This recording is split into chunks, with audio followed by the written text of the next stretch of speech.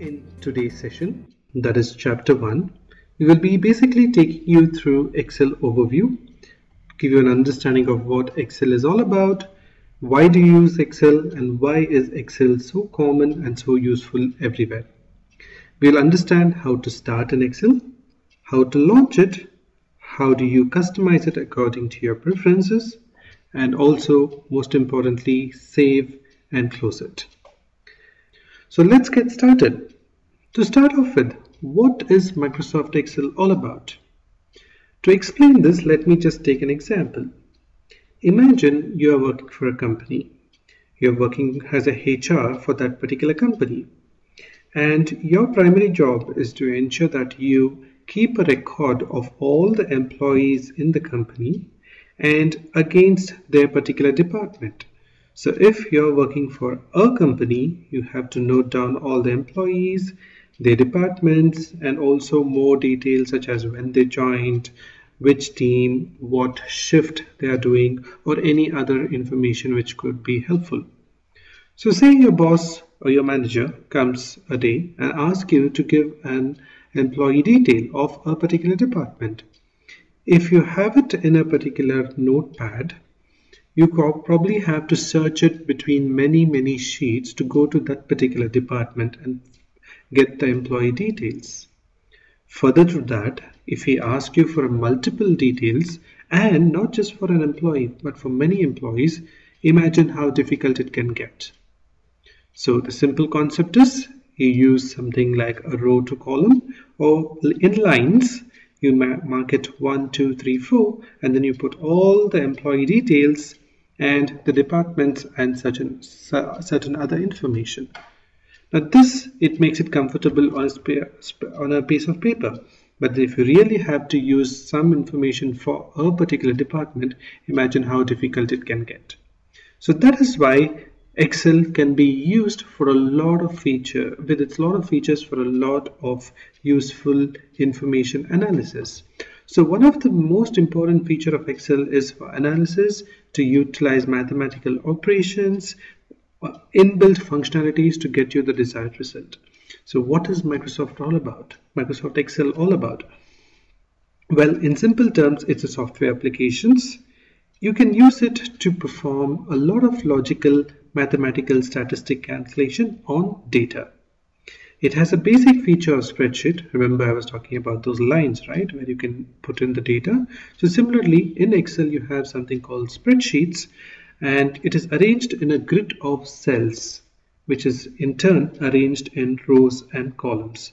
We will see more about this as we progress, but then simply put, Microsoft Excel is a spreadsheet where you can use data, use inbuilt operations to analyze, sort, and do what you want with it. Not just that, with the data available, you could create charts. You could use those charts in a PowerPoint presentation and then represent that data graphically. So if the question for you in your mind is, what is Excel commonly used for? I would say, simply put, it is to utilize data, store data in an easier way, analyze it, calculate data according to your requirements, your process, your team important, and then you also use the data to create graphs, charts, etc. These are some of the most common features or usage of Excel, but then the Excel is an ocean by itself. You can create multiple things depend on what your requirement is, and we will see some of them in the coming chapters. Hope this got you excited, because I am surely. And let's see what is Excel all about in the next topic. Okay, so now you've got an overview about an Excel. You understood what Excel is all about. We spoke about a spreadsheet concept where you have rows, columns. I'm sure you're excited to see, just in case you've not seen it till now. So in this particular chapter, or in the next couple of minutes, I'll be showing you how do you launch in Microsoft Excel, how you could customize it according to your usage, and of course, once you launch, you might have to close it, right? Or you will have to close it. So how will we close and save it appropriately? So let me quickly go to the demo so that you could see and learn. Great. So now this is your first look of Excel, just in case you haven't seen it yet now. So the first thing which strikes you is, you see there are three sheets. There is sheet 1, sheet 2 and sheet 3. Now what is this? Of course, an Excel has some inbuilt features. You can see tabs, home, insert, page layout and so on. But then the first thing which you might have noticed is the sheet. So to explain this, let me just take a notebook. So imagine a notebook. You have multiple sheets, right? Where you can write different topics, different subject, different information. Similarly in Excel, you have multiple sheets for your usages. Now it's not just that. It's just not limited to 3 sheets. You can add multiple sheets, and how to do that we will see in the later chapters. So all these sheets put together is called as a workbook. So you understood, right? Simple. These are sheets. All this put together, this whole content is called a workbook. Okay, so now I'm going to use this particular sheet. I'm just going to type in sheet 1. Let's go back to our example which we spoke about. I have joined a HR firm and I am the HR. So I am going to note down the employee details. So I'm just going to put a header over here called employee details. And just simple date of joining. Okay, so I have one new employee who's joined me today.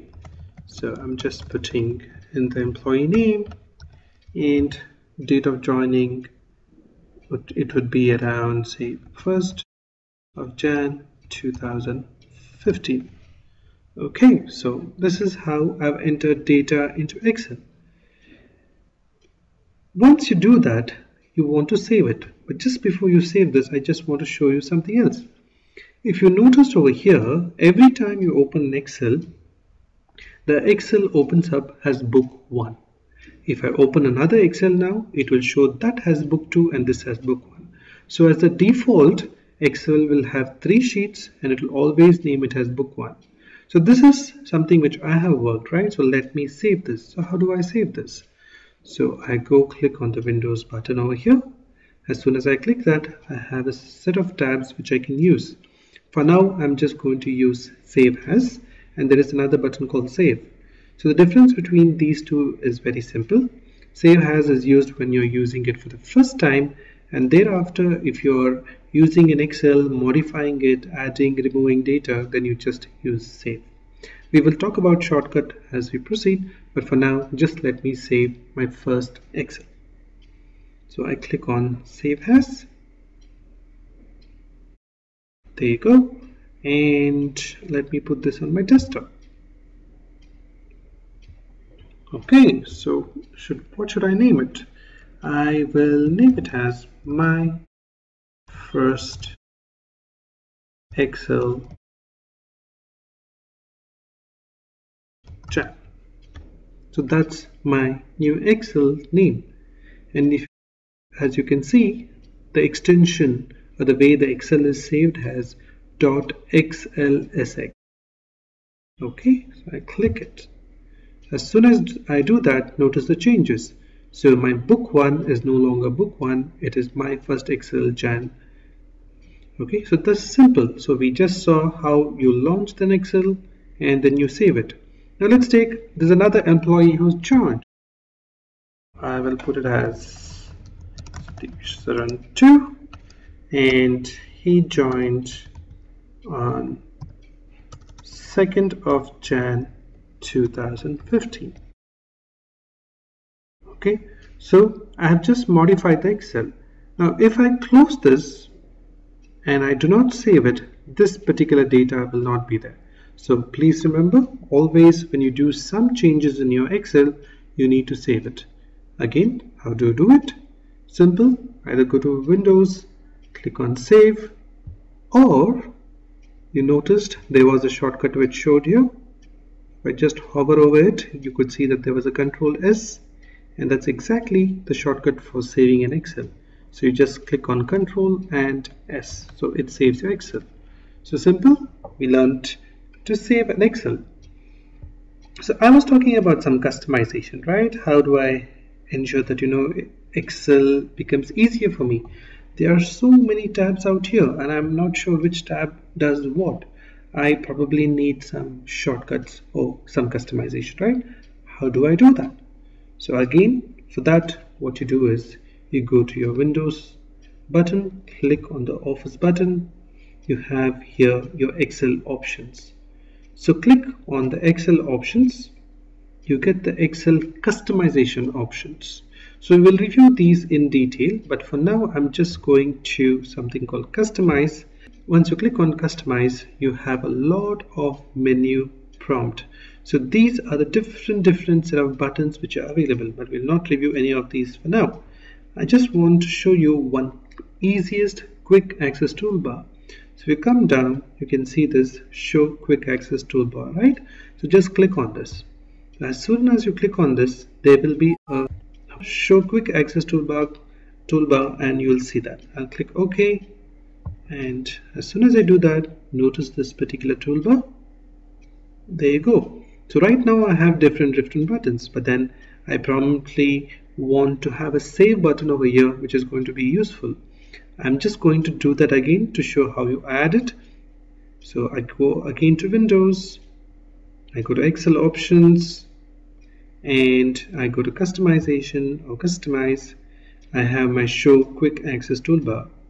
And what are the tabs I want to show? So here is showing customize your quick access toolbar. For now, I'm going to go and use the save button and move it towards my right. So I have a save button. I also probably want to use, let's take a redo and add that.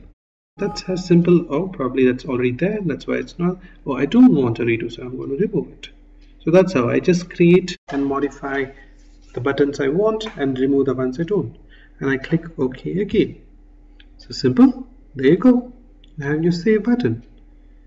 So this is a simple way for you to navigate Excel when you're learning and to use your Excel as you begin. So going back to our slide, we have understood how to launch on Microsoft Excel. How do I customize this? We saw how we could create a quick access toolbar, and we saw how to save and close an Excel. I hope this gives you quite a good overview of Excel.